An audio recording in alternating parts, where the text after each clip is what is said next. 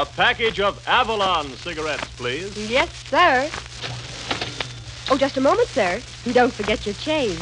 You never guessed, but Avalon's cost you less. So why not always travel on with Avalon? Good evening, friends. Good evening. This is Del King saying welcome to Avalon Time with greetings from Red Foley and his entire company. First tonight, we want you to meet a new member of the cast, one Red Skelton, who certainly needs no introduction. Listen, Del, I need plenty of introduction. Okay, Red, if that's the way you feel about it, ladies and gentlemen, Red Skelton.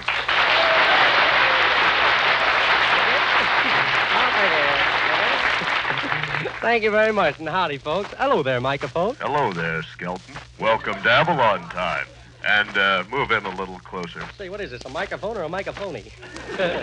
Ladies and gentlemen, before I do anything tonight, I'd like to go on record by saying that if Fred Allen thinks that he can stir up a lot of free publicity by slanderously attacking me in one of those radio feuds, gee, I wish he'd do it. Look, I feel great tonight. Look, I just got back from a pet shop. I was over there. I took my dog back. The other day, I got a wire-haired terrier that won't bark. So I took him back and had him rewired for sound. He's really a smart dog, though. He's a talent scout for a flea circus. I thought they would get more than that, but I skip right on to the next one. They're all here. See, but he's really a smart dog, no kidding. Really a lovely thing and intelligent. And what a watchdog. Last night, a thief broke into my house. He went downstairs and started ransacking everything. And I go downstairs, and what do you think? There is my dog holding the flashlight for the robber. Say, listen, speaking of dogs, Skelton, didn't you give my little boy a dog? Well, come to think of it, I did give your little boy a dog. Well, you can go right over to my house, and you can have all of them back. Yeah. All of them? Say, that's... Well, Sam, he tickle to death to get them.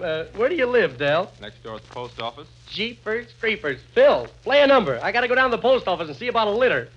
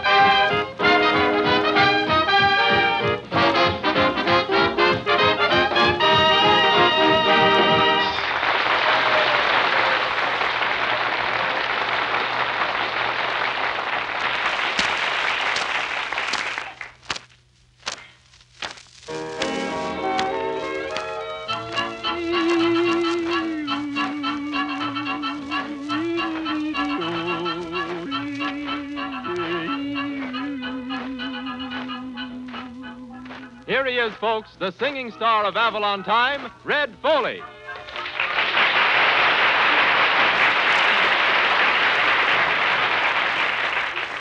Well, thank you, Del, and howdy, everybody. And hello to you, Red. Well, same to you, Red. Say, how about that? Red Foley, Red Skelton, we're both on the Red Network.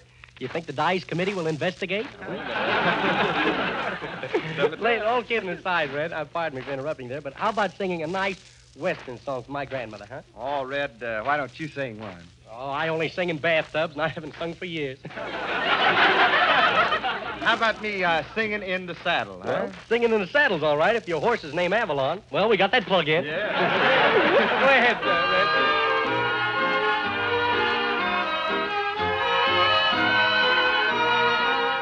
I'm a-singing in the saddle, guide me from above. I'm a-heading for heaven and love. I've been rounding up the long-lost doggies out on the lone prairie. I'm heading for my ranch house heaven, where she waits for me. I'm a-singing in the saddle, singing all the way, for the roundup is over today. I'm a-singing in the saddle to the stars above. I'm a-heading for heaven and love. To the rhythm of the hoofs I'm a-humming. Get along, old pal. There's a prairie gal who knows I'm a-coming, waiting beside the old corral. I'm a-singing in the saddle, guide me from above. I'm a-heading for heaven and love.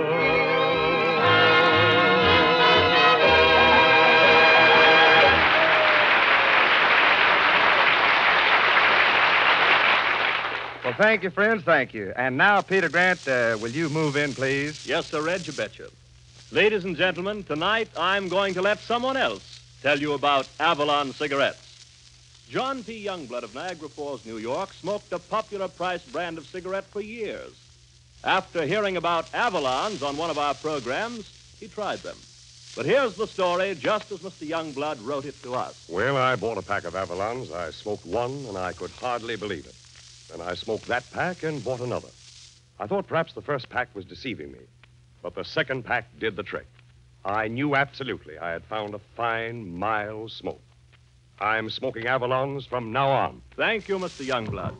And friends, millions of people, yes, millions, are switching to Avalons because they are a superior quality cigarette, 100% union-made. And don't forget, Avalons cost 3 to 5 cents less than popular-priced brands, but you'd never guess they cost you less. You couldn't want finer quality cigarettes, regardless of price, regardless of brand. In fact, Avalons give you superfine tobaccos and a truly superior blend at a real saving. So the next time, why not ask for Avalons and save the difference?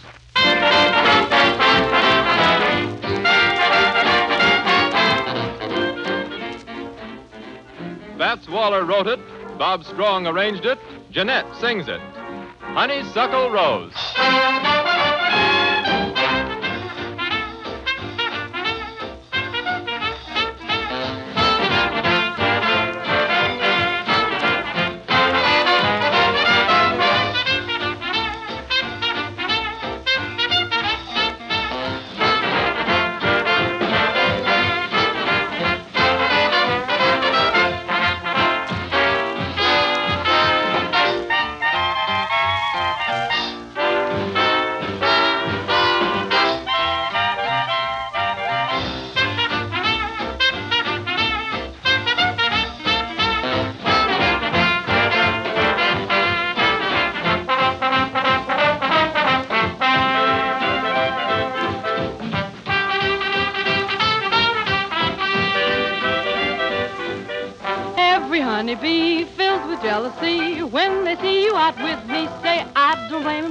snow, honeysuckle rose. And when you're passing by, flowers droop and sigh, and I know the reason why. You're much sweeter goodness know, honeysuckle rose. Oh, well, I don't buy sugar. You just have to touch my cup, 'cause you're my sugar. It's sweet when you stir it up, and when I'm taking sips from your tasty lips, seems the honey fairly drips. Your compaction goodness knows, my honeysuckle rose.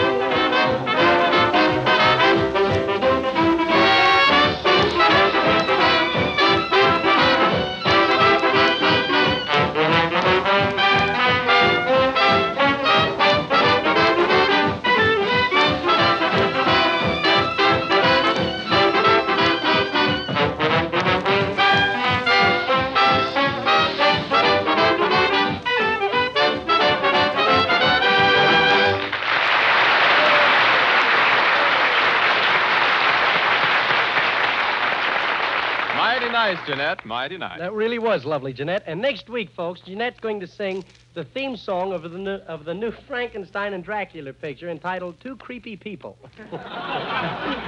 Yeah, I'd like to punch the guy in the nose that told me that was funny.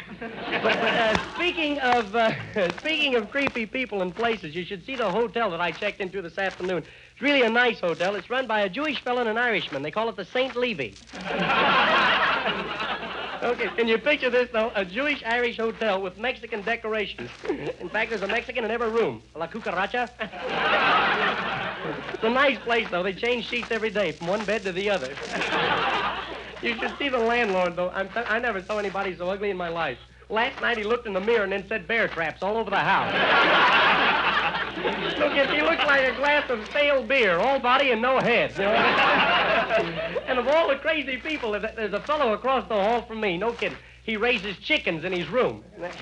I don't mind that, but every time I open up my door, they come in and fight with my pigeons. It's really... You'll have to stop, lady. This is only a half-hour program. Well, I appreciate it. It's really a nice hotel. It's run by a Jewish fellow and an Irishman. They call it the St. Lee...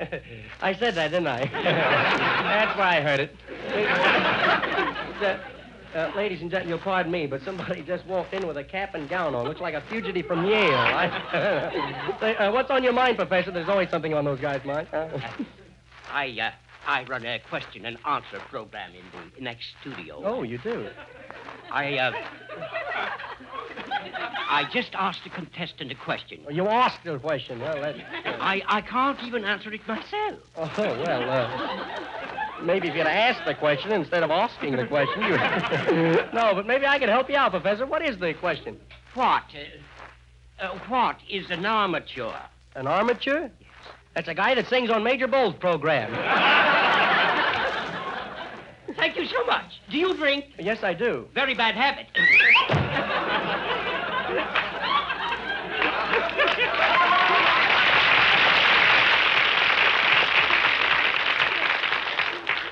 That guy's a candidate for a straitjacket. Pardon me. Are you Mr. Skelton? Well, I think I am. Well, that's fine. I hear you're looking for a secretary. Well, I could use... Have you had much business experience? Well, a little. Are you good at answering letters? Well, I might be. Can you take dictation Yes. and type? Yes, I can. You won't mind working overtime, would you? Well, if it's not too late. And could you get a couple of business reference? Well, I guess I could if I represented... Well, that's fine. I'm hired. Well,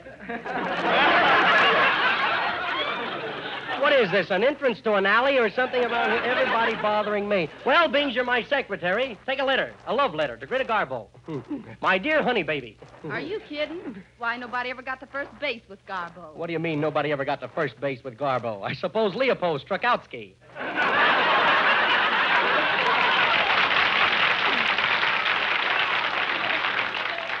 Really, take a letter in shorthand. This is going to be a very short letter.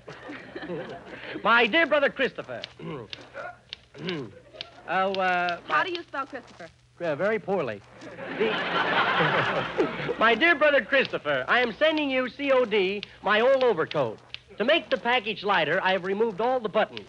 P.S. You'll find the buttons on the inside pocket. Say, that typewriter's making an awful lot of noise. Well, something's got to click on this program. Yeah. Where shall I address this letter? Well, address it to Christopher's Cleaning Shop, Christopher Street, Christopher. Oh, your brother's a cleaner. Oh, and what a cleaner. Last week he removed 2 spots from my suit, a 10 spot and a 5 spot.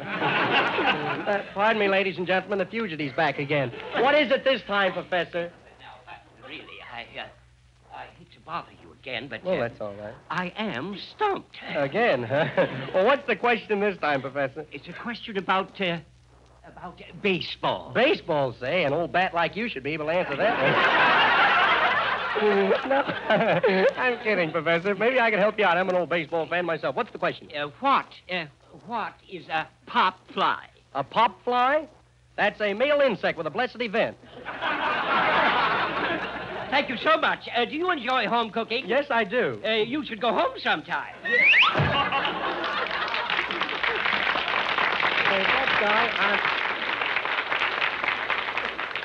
Say, that guy's got me bothered. It's so dumb. That reminds me of the secretary who once Now, thought that wait. shorthand...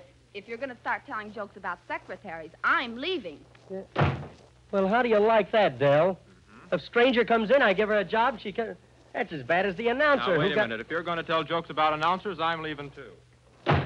Well, my first program, and I never met so many touchy people in my life. I'll tell a story. Once upon a time, there were 2 goldfish.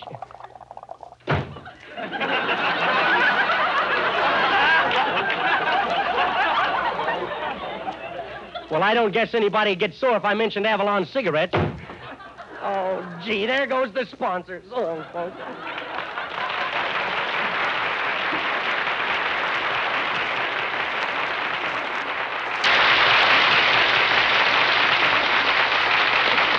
For peace on earth, here's a resolution every nation in the world could well afford to adopt. The neighbor boys sing, I ain't gwine to study war no more. Gwine to lay down my burden down by the riverside, down by the riverside, down by the riverside. Gwine to lay down my burden down by the riverside to study war no more.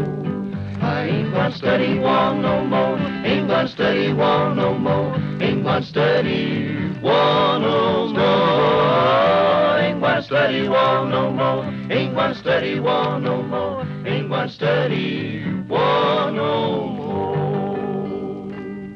Going to lay down my sword and shield down by the riverside, down by the riverside, down by the riverside. Going to lay down my sword and shield down by the riverside to study war no more. I ain't gonna study war no more. Ain't gonna study war no more. Ain't gonna study war no more. Ain't gonna study war no more. Ain't gonna study war no more. Ain't gonna study war no more. Study war no more. The sentiment of that beautiful spiritual is well taken. We're always glad to hear from you, and we're always glad to hear from you, Peter Grant. Take over, will you please? Well, Dell, you remember when the great American pastime was keeping up with the Joneses? When we paid a certain price for our automobile because the neighbors had one like it. And we paid the top price, mind you, for cigarettes because it was the accepted standard price. Well, we've come a long way since then. Today we buy for real value. Millions have found that they can get highest quality cigarettes for 3 to 5 cents less when they buy Avalons. Now, here's an everyday scene from a big city department store. The clerk at the tobacco counter is talking to the store buyer. Oh, Mr. Crawford, we need more Avalons. You better double our regular order. Order Avalons again? Why, say, they're selling faster every day. Yes, you bet they sure are. And you can understand why if you ever smoked one. Yeah? Sure, they're real quality cigarettes. And still, they cost several cents less. And he's absolutely right, friends. Avalons are quality cigarettes. Make no mistake about that. Yet they cost 3 to 5 cents less than popular-priced brands. Give them a trial. You'd never guess they cost you less. Next time, forget price habit. Give your thrifty judgment a chance. Ask for Avalon cigarettes. And don't forget your change.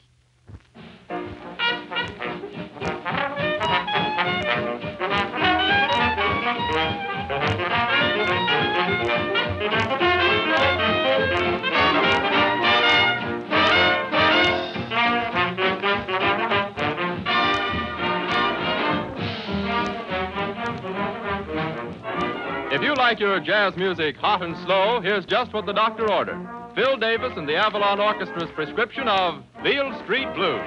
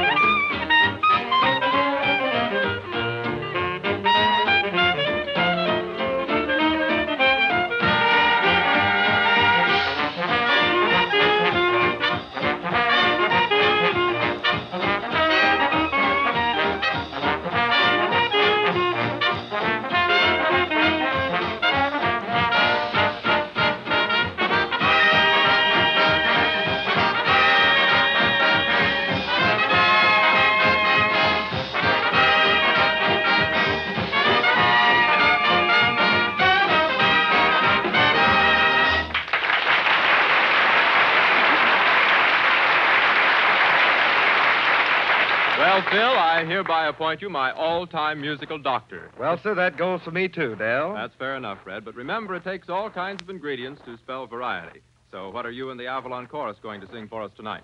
Well, it's an old tune, but one most everybody likes. And it's different from all our other numbers tonight. Throw another log on the fire.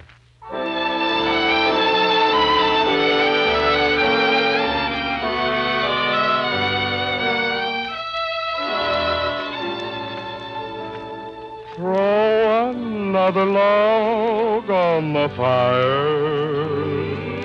Keep my golden memories aglow. I don't see the face of my loved one when the logs are burning low. Throw another log on the fire. Bring back all the sweetest days I've known when our hearts were young in the springtime and her love was mine alone. Now there's nothing left but the embers. Springtime seems so long ago. Throw another log on the fire. Keep my golden memories aglow. Throw another log on the fire. Keep my golden memories aglow. I don't see the face of my loved one when the logs are burning low. Throw another log on the fire. Bring back all the sweetest days I've known when our hearts were young in the springtime. Springtime seems so long ago. Now there's nothing left but the embers. Springtime seems so long ago. Throw another log on the fire. Keep my golden memories aglow.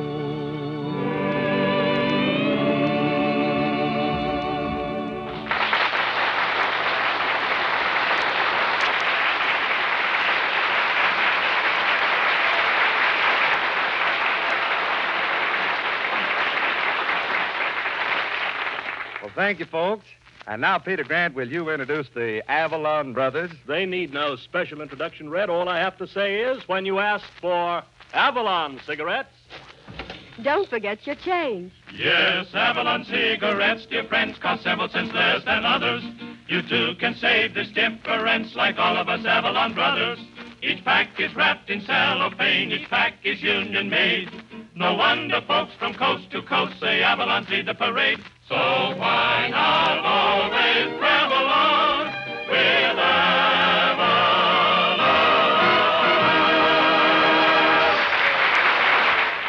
Yes, you'd never guess, but Avalon's cost only 10 cents, plus city or state tax.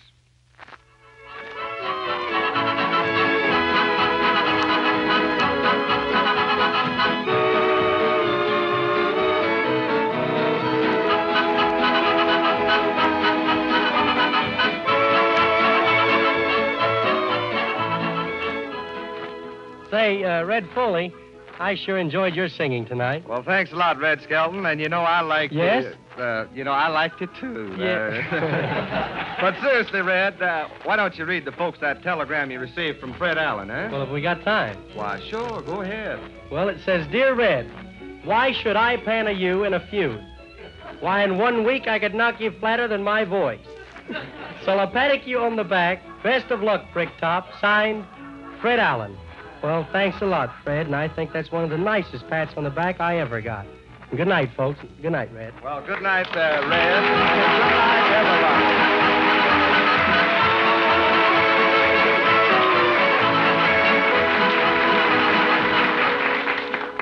everyone. Friends, we cordially invite you Saturday evening at this same time when the Brown and Williamson Tobacco Corporation will again present Avalon Time. This is Del King saying good night, everybody.